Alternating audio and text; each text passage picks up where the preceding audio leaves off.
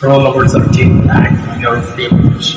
I don't live on the surface of anything. Yeah. Surface is what got me where I was at. It got me from 175 pounds to 300 pounds. Telling everybody I'm good. I don't give a damn. I'm good. No, they're hollow words. A lot of us speak in hollow words.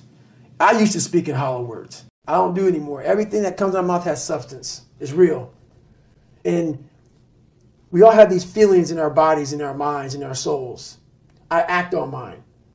A lot of us who are afraid of something, we allow our minds to choose the path of least resistance, so we go a different route. When I'm afraid of something, it's telling me you must do that. You have to go that way. Most of us don't understand that mentality. When you're afraid of something, you have to master it. That's how you start to overcome it. I was that guy who ran away from absolutely everything that got in front of me. And so I had to man up. And I said, the first thing I got to start doing is facing every fucking fear I have. No matter what the fuck it is, man. You got to start diving into those things that you are afraid of.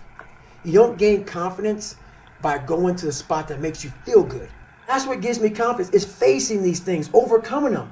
And maybe not overcoming them every day, but facing them. And facing them and facing them. Pretty soon like this, you know what, man, this is where it's at. Thanks for watching. I hope you enjoy the video.